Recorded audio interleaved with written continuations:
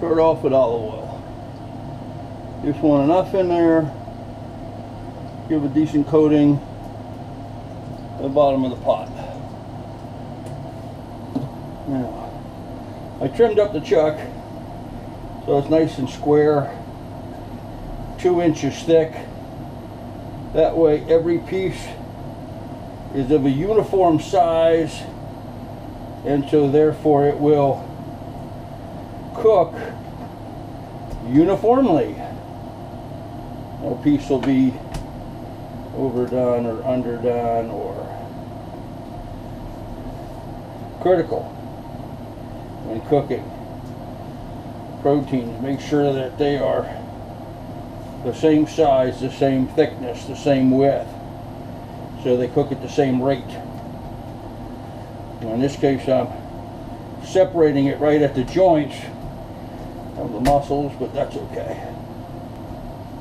Now I had some bacon drippings left over from cooking breakfast, and I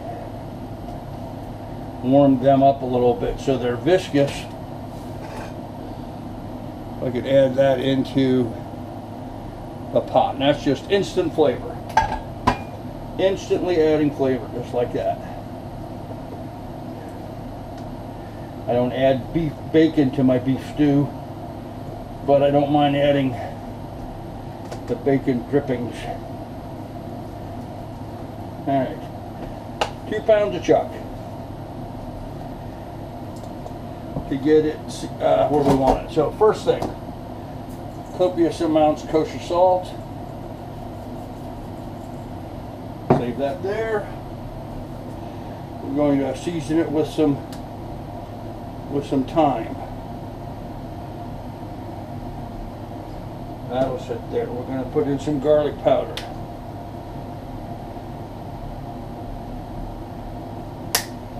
That'll sit there. Going to add some black pepper.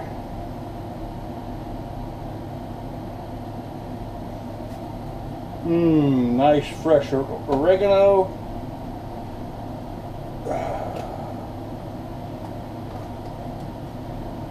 Some thyme.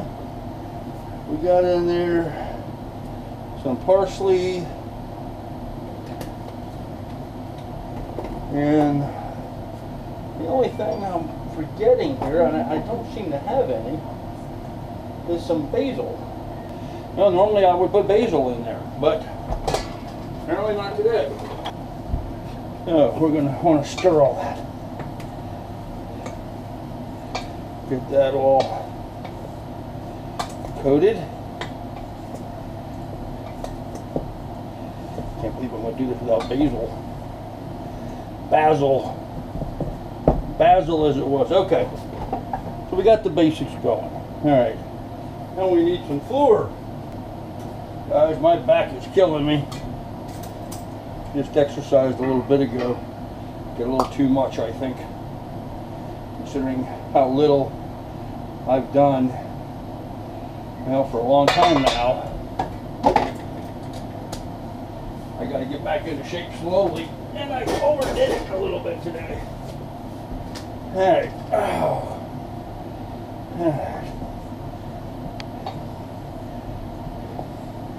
So we turn the seasoned meat, get it good and incorporated in all the flour. All right. See, where's our heat? Oh, I turned the heat off. Heat's back on. Heat's about not perfectly up on high, but pretty close. Let that start getting hot, and we'll start adding the meat.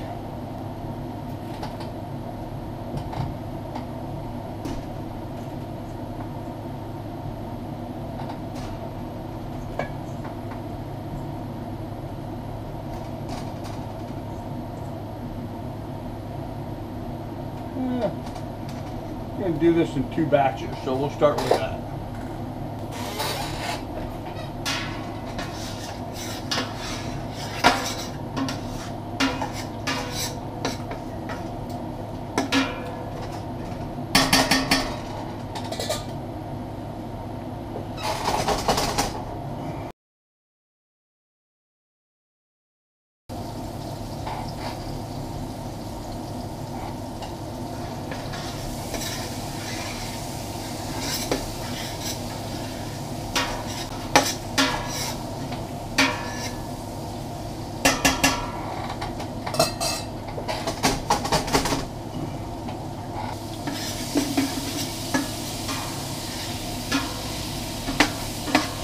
You know, this big a pot, I can have all this at once.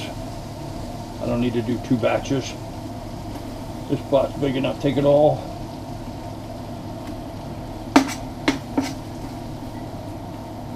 There we go.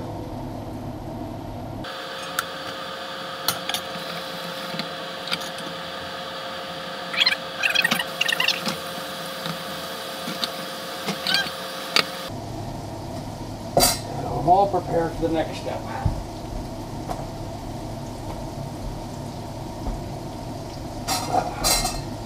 See how we're doing.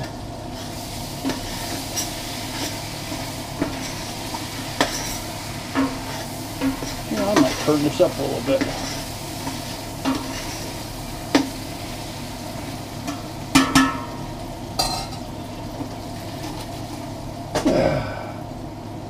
There we go. Alright, so all that's cooking. I'm going to start assembling the next step here.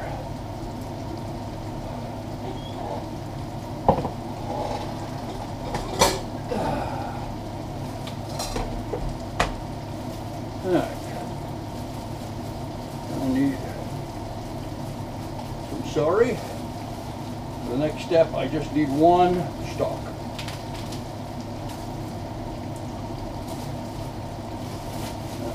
There. Knives. Nippy. And we'll move the bad parts.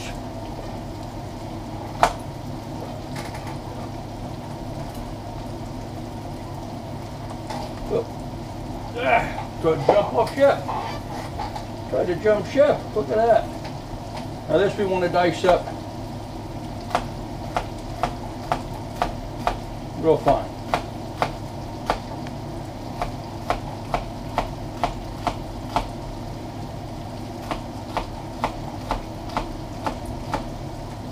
This stuff here is actually going to cook away to just about nothing.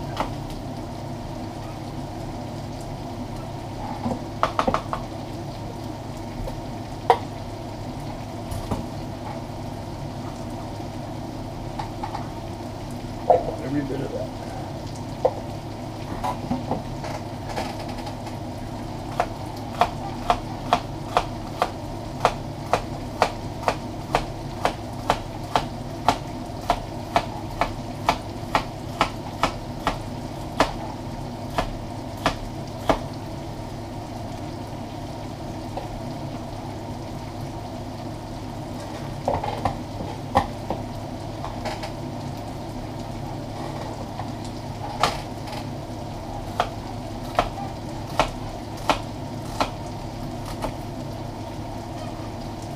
Alright, there's that part.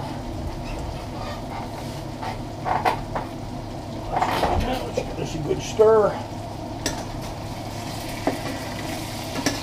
Alright, now we're getting some good browning in there.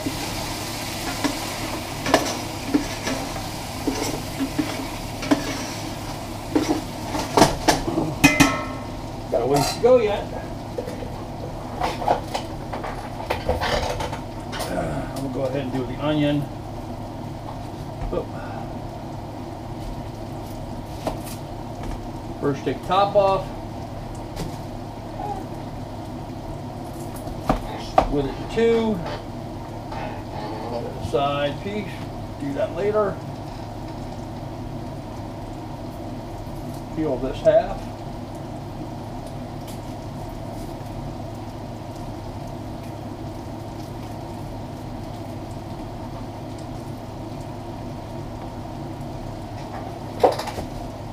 Alright. Now we want to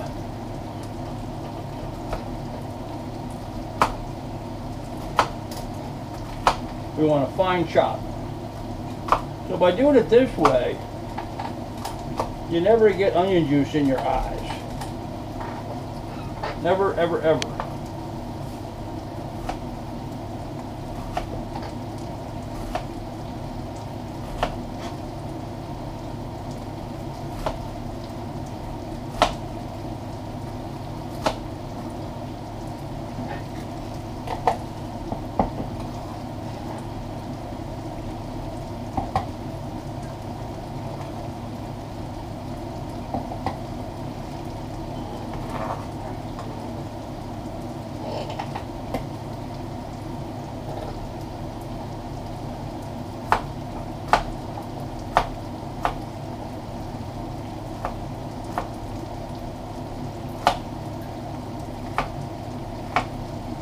There we go. That's the onion.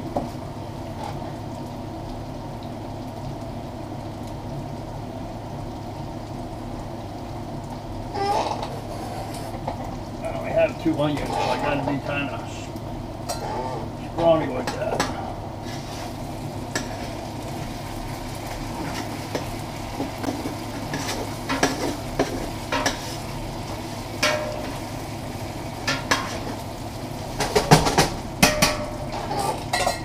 Alright, now I'm going to go ahead and dice up some carrot.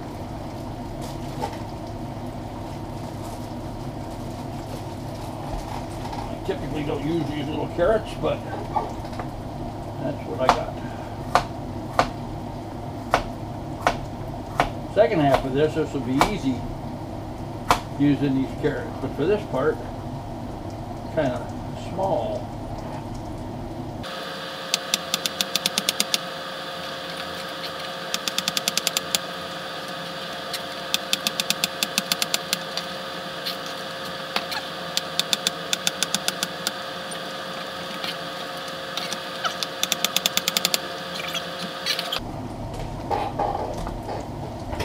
Okay, how are we doing?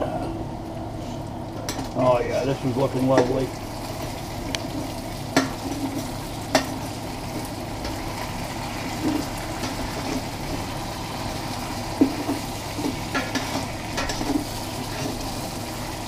Alright, so now we're going to start spooning this out and setting it aside.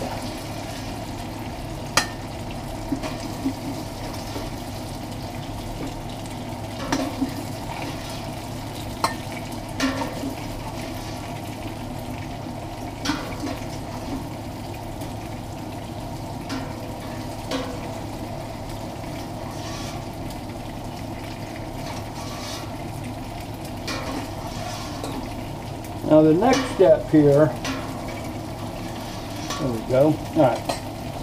The next step here is to get all that yummy stuff unstuck, up off the bottom. So I've got carrots, onion, and celery in here. What I think of as the Holy Trinity. Although some people think something else is the Holy Trinity, but. And now I like to use a flat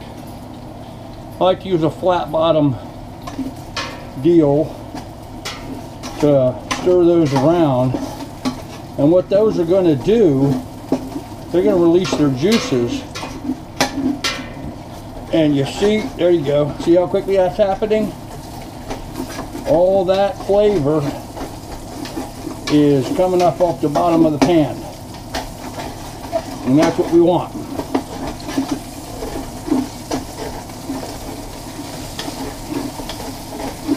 Takes a little bit of muscle.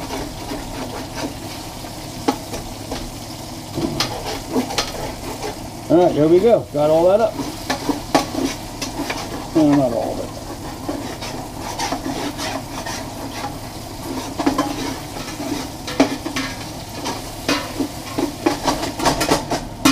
Alright, we gotta let that cook a little bit. Scrape that off down into there.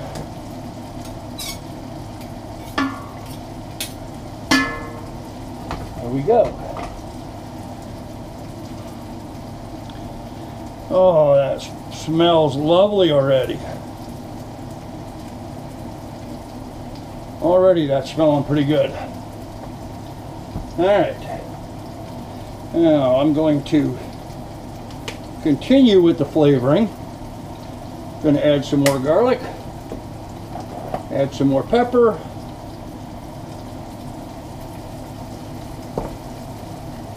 Add some more thyme. This is ground thyme. Some more salt.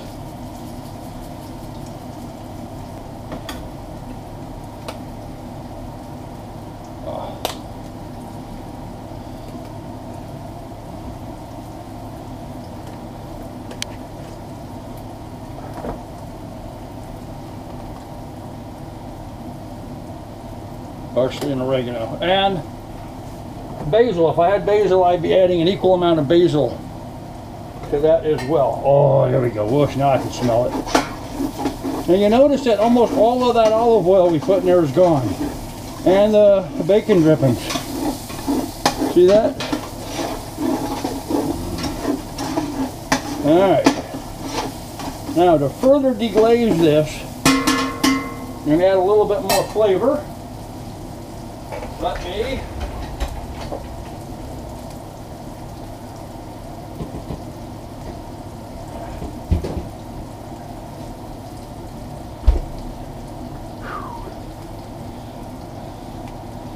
and again.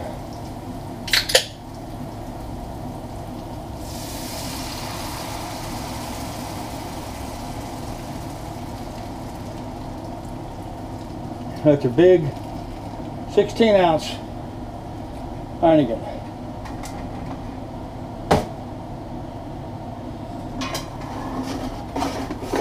Now we're going to give that bottom one more really good scraping.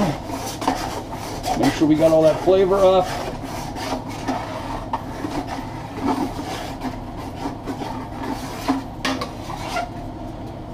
All right, now add all the meat back in. Now we've got the pan deglazed.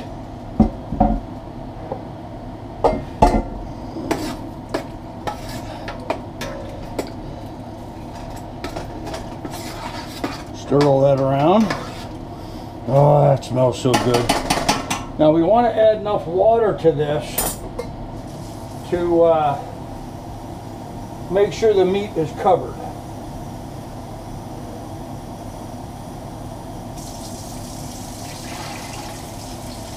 And a little bit more.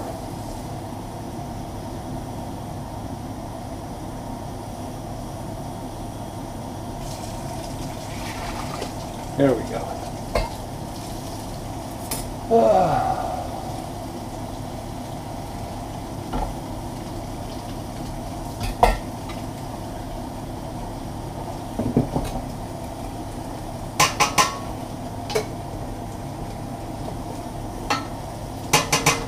Clean up the little bits that spilt.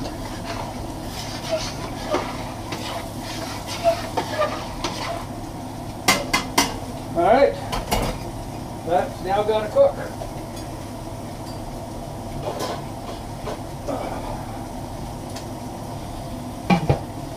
There we go. So this has been humming along here now for about 15-20 minutes on a simmer. That looks beautiful. Now I'm going to add my hard stock vegetables. So what are my hard stock vegetables? I have turnips and I have parsnip. So that's one parsnip and one turnip. I'm also going to add my carrots, about that many. I'm going to cover this and let this go for about another 15 minutes or so. Then I'm going to add my potatoes. And then the last thing I'm going to add, I add the potatoes and the onions, and then the last thing I'm going to add is going to be my celery again. You know what, I want to hit this up with some more love, so let's do a little more parsley. We want to turn this up now. I want to get this up to a rolling boil. Anytime you add something new to the pot, you want to get a rolling boil going. That way it's safe, you know? That way there can't be anything that you've added in there that's going to be bad for you, and if it is, you're cooking it down enough to make sure it's okay. Alright, some black pepper and copious amount of kosher salt. Got all that in there. Give that a stir. Now, anytime you cut up fresh vegetables, I like to bring it back up to a boil. Make sure that there's no little, you know, buggies and microbes and whatever in your food. To me, it's just a safe practice. So let's go ahead and put the lid on, and we'll let that get good and hot.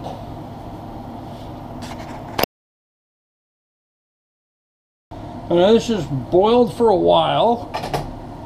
We've got all of the really stiff vegetables in there.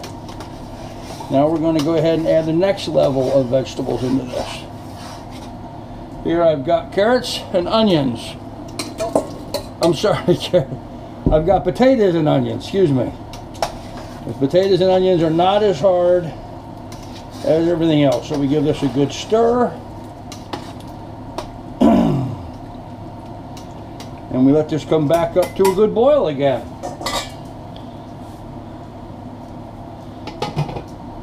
And we're getting down, almost there.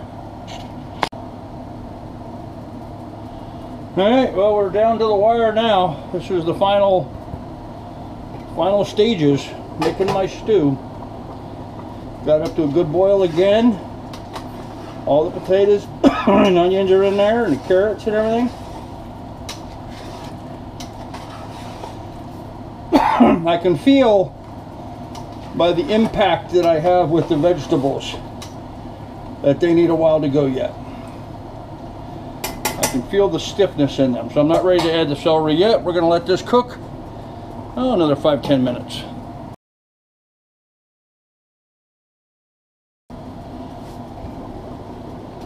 Okay, fogged it right up. Alright, that's what I wanted to feel. Go down, scrape the bottom. Oh, I can feel the carrots and stuff are softened up. Time to add the celery. There we go. And that's going to be it.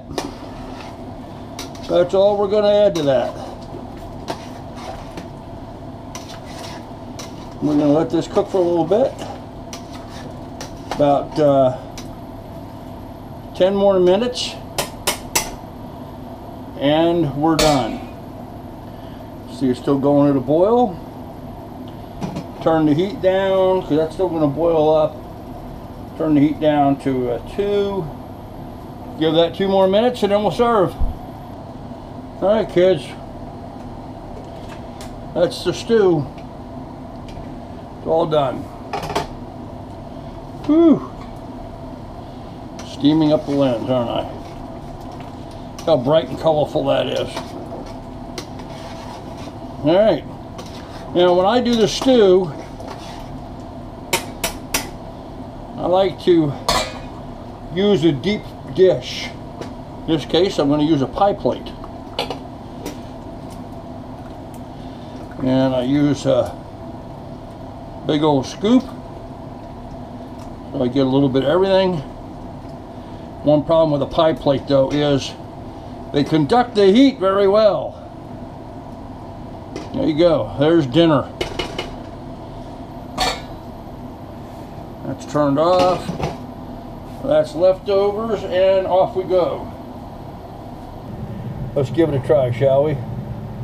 First, I'm going to fork the potatoes, carrots. Yep, okay, everything's cooked all the way through. Ooh, it's hot. I'm going to have to let this cool a little bit. Going to have to let it cool a little bit. Let me see if I can find a little piece of meat. There we go, a little piece of meat.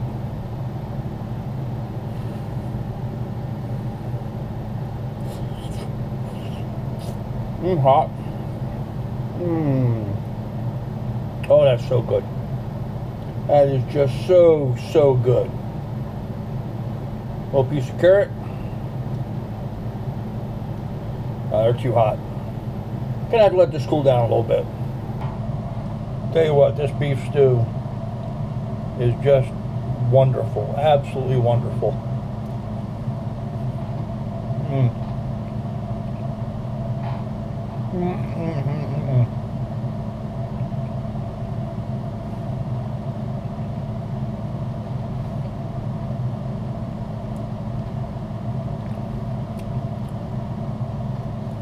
I probably should have cut the meat into smaller pieces.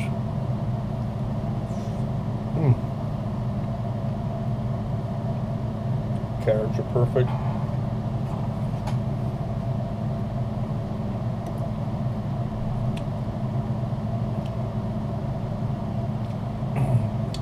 That's a piece of turnip. Yep. Yep, turnip. Turnip.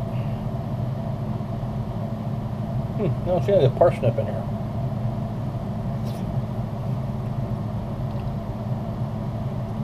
I know I had a whole parsnip in here. Oh, that's it. That's parsnip.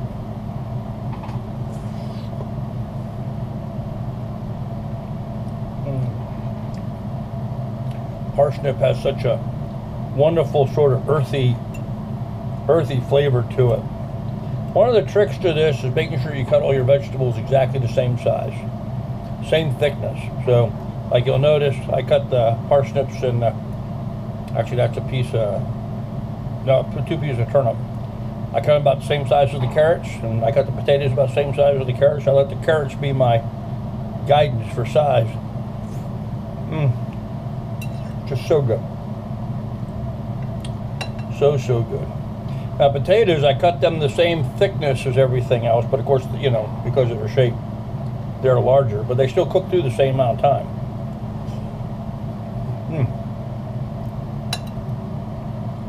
Literally don't have to do anything but press it up against the roof of my mouth and it just dissolves. Just perfect.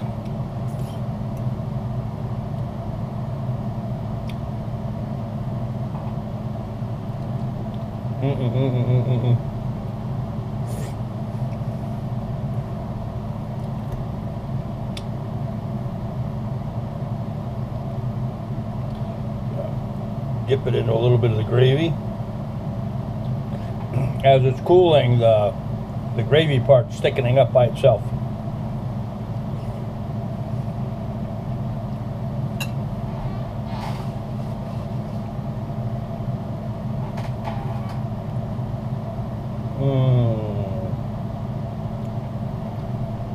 This is my mother's recipe. She's the one who taught me how to make a beef stew. I've been trying to teach other members of my family about it. My daughter-in-law, I showed my daughter-in-law once. I think we're going to need to do it a couple, 3 times before she'll have it down.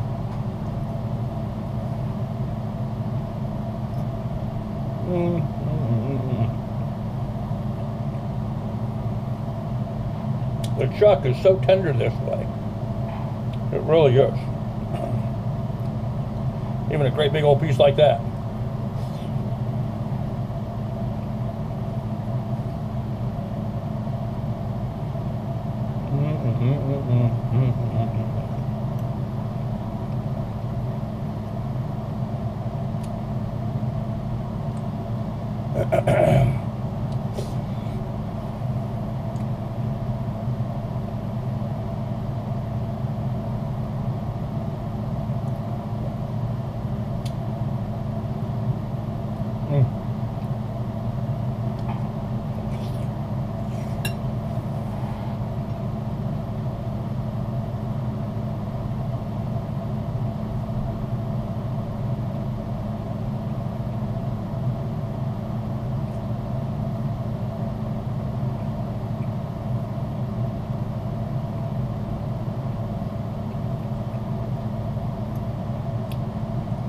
The flavors are just amazing.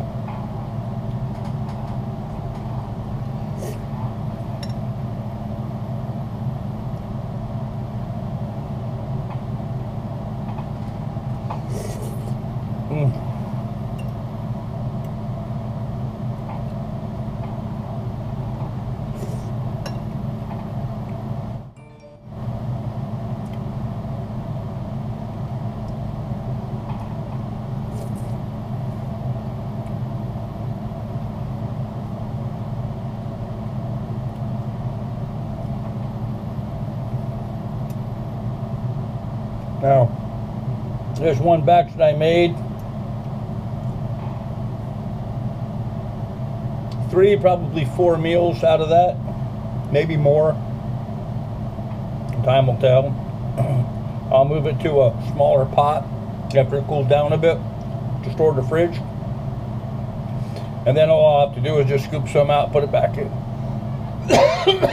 Put it back in the tray, or the plate, throw it in the microwave for a little bit.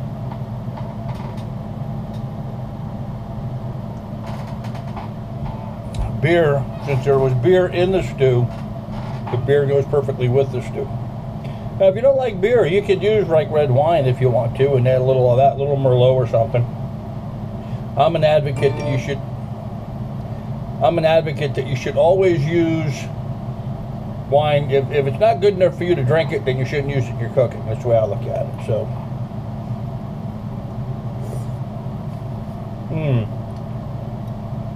some people would go out and buy cheap beer, cheap wine for cooking. Never do that. Don't ever do that. But by the same token, I wouldn't use a $100 bottle of wine for cooking either. Oh. I don't know, maybe I will. Certainly not all of it.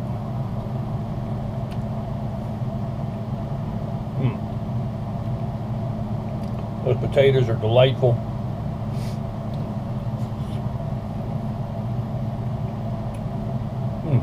So tender.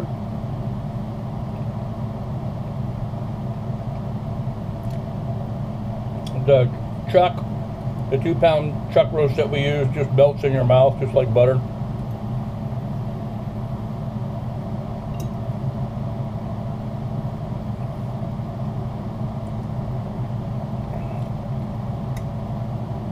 The turnip and the parsnip add just a certain flavor profile. I mean, you could do without them. You could just make it, potatoes and carrots. But when I was a kid, I preferred it that way. But now that I'm older, I really like the taste of the parsnip and the turnip in there. Especially the parsnips. And the celery.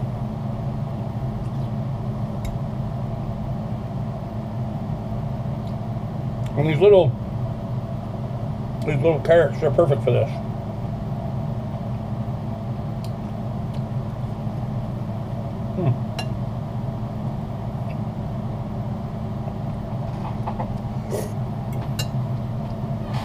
Wearing a lot of.